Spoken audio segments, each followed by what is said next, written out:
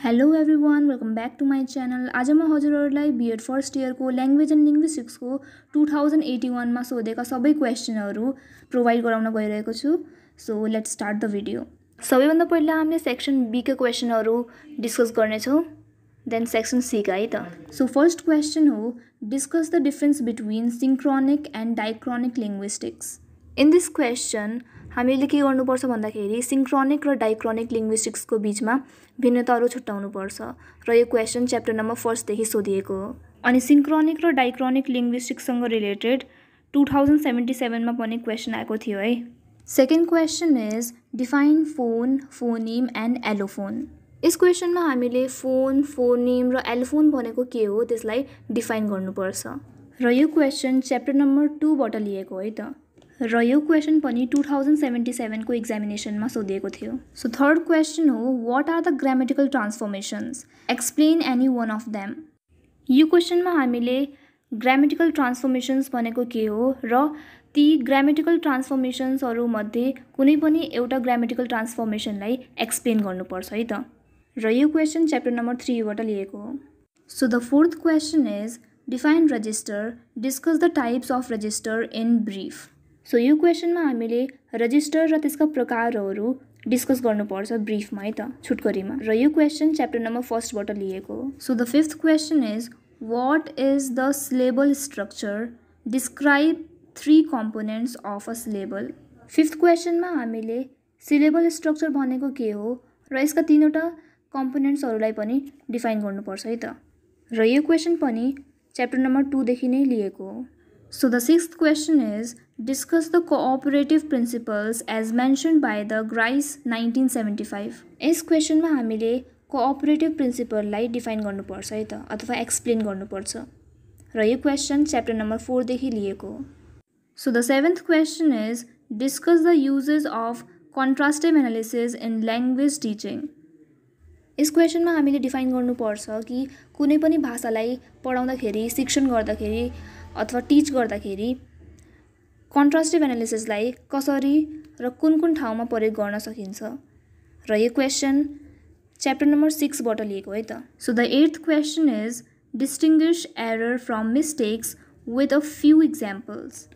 So yes क्वेसनमा हामीले errors र mistakes बीच भिन्नताहरू छुट्याउनुपर्छ र त्यसै गरी केही उदाहरणहरू पनि दिनुपर्छ र यो क्वेसन पनि च्याप्टर नम्बर 6 बाट सोधिएको हो। अनि यो क्वेसन 2079 मा पनि आएको थियो है त। So the ninth question is differentiate between derivational and inflectional morphemes। र यो क्वेसनमा हामीले इन्फ्लेक्सनल र डेरिभेसनल मोर्फिमको बारेमा भिन्नताहरू छुट्याउनु पर्छ र त्यसै गरी यो क्वेसन च्याप्टर नम्बर 3 बाट सोधिएको हो र साथै यो क्वेसन 2078 को एक्जामिनेसनमा पनि सोधिएको थियो। 10th question is discuss some common process of sound change in language. यस क्वेसनमा हामीले साउन्ड चेन्जका केही प्रोसेसहरू, प्रक्रियाहरूलाई डिफाइन गर्नुपर्छ र यो क्वेसन च्याप्टर नम्बर 5 बाट सोधिएको है त। So the 11th question is define a sentence, list the functional classification of sentences and illustrate any one of them. यस क्वेसनमा हजुरहरूले सेन्टेन्स भनेको के हो त्यसलाई डिफाइन गर्नुपर्छ र त्यसै गरी सेन्टेन्सका फङ्सनल क्लासिफिकेसनहरू के हुन् त्यसको लिस्ट बनाउनु पर्यो र ती लिस्टहरूमध्ये कुनै पनि एउटा फङ्सनल क्लासिफिकेसनलाई डिफाइन गर्न पर्यो है त। र यो क्वेसन पनि च्याप्टर नम्बर 3 बाट लिएको हो। Now let's move on to the section C। So the question number 12 is what are the sense relations, discuss the major types of sense relations with examples. Question number 12 मा हजुरहरूले sense relation भनेको के हो त्यसलाई define गर्न पर्यो र त्यसै गरी यसका मेजर टाइप्सहरू, यसका मेजर प्रकारहरू उदाहरणसँग एक्सप्लेन गर्न पर्यो र यो क्वेसन च्याप्टर नम्बर 4 बाट लिएको हो। Question number 13 is define word formation, discuss the different process of word formation.